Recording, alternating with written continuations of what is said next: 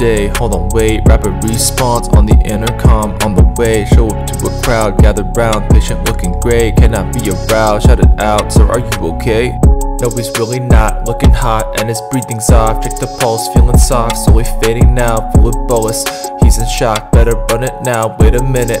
Hold it, doc, think the pulse is gone. Come on, let's get going, chest compression, someone call it code blue. Listen up to my directions and this all will go smooth. Someone better count the seconds, that's the time we'll hold to. Nurse, when you give him injection, shout it out, it's closed loop. Anesthesia, hey, no pressure, please get up his O2. Get on, line up, next compressor, injured turner goes soon. All the load is clear the way, respectfully, there's no room. Pads are on, let's get ready, everybody hold. Ooh, PEA and still no pulse on the chest, let's resume. Keep it steady, hard and heavy, and make sure it's deep too. One of every at the ready, push it in, we need to. Keep it going, 2 more minutes, now's the time to review. Now it's time to remember your H&T's, get some history, but you don't need from H and P's, just the information needed. Was the patient bleeding or hypovolemic? Maybe trouble breathing and they're hypoxemic. Ultrasound can see if they need S&T cyst, but now they're in V-fib. Maybe it's ischemic. Charge a shock up, please quick, hit him with the reset. Hands off for the defib.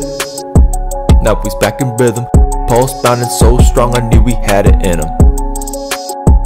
Now he's back in rhythm, return to spontaneous flow through his vascular system. Now he's back in rhythm, pulse bounding so strong I knew we had it in him.